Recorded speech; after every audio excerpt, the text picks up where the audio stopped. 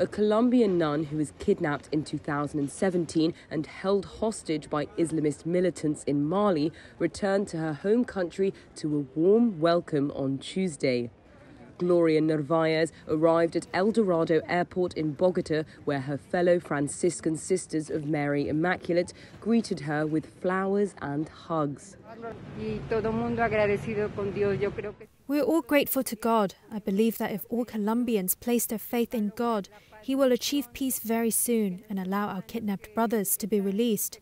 They will be the instruments of peace.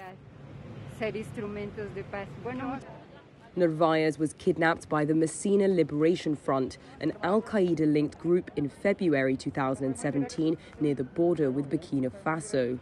Narvaez's freedom followed petitions for help from France, according to Colombia's Vice President and Foreign Minister Marta Lucía Ramírez. The presidency did not say whether any ransom had been paid for Narvaez. Kidnapping has been a lucrative source of cash for Islamist groups in West Africa's Sahel region, where they are waging an expanding insurgency against national armies, French forces, and UN peacekeepers.